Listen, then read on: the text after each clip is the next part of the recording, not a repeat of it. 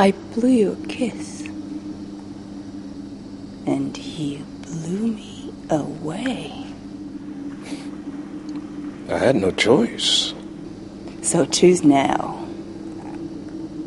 Knives or guns? Guns.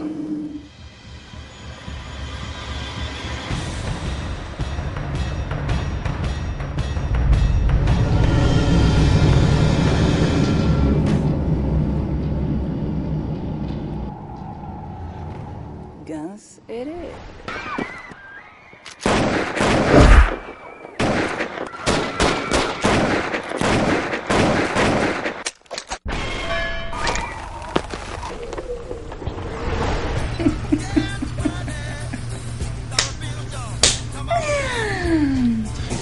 Yeah?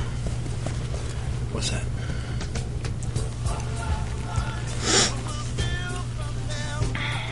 What? Why don't you go fuck yourself? Hey, look, bitch, you know what? I'm kind of a sociopathic, psychopathic killer anyway, you know? But I'm on the good guy's side. Now, do you think I'll kill you? Fuck it. Fuck it. Oh, really? You think you're funny? Fuck it, bitch. I got even better ideas.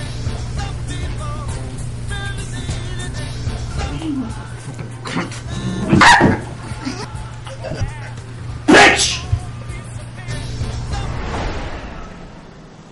I have somewhere I have to be. You can come and see me tomorrow, okay? I'll be here then. I don't have any money to pay you right now. But I will pay you soon. Promise. Please. Another time, okay? Please. Don't fucking touch me like that! Go home! I can't go home. Help me. I can help you, Tony.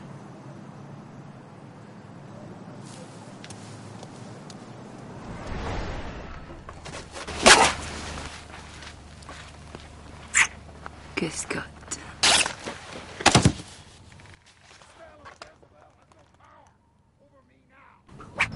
Hey, where do you think you're going? Huh? How could you, Ivan? That's my daughter. I take care of you, don't I? I take care of her too. You despicable, corrupt crook. All you have is your wallet. That's your control. That's all you have.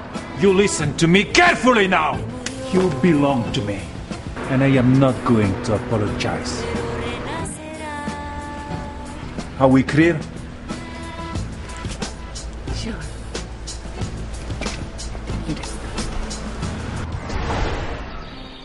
What sort of life do you lead in Venice? I live in the theaters, in society. Do you visit foreign ambassadors? No, for I'm too much acquainted with the nobility. But I know them all. How do you know them if you do not see them? I've known them abroad. In Paris, Monsieur Berny, about 2 years ago, the French ambassador to Venice. It is nearly 12 o'clock, my sweet friend. Time for us to part. Come at the same hour the day after tomorrow, and I will give you all the instructions which you will require to enable you to come and sup with me. Alone? Of course.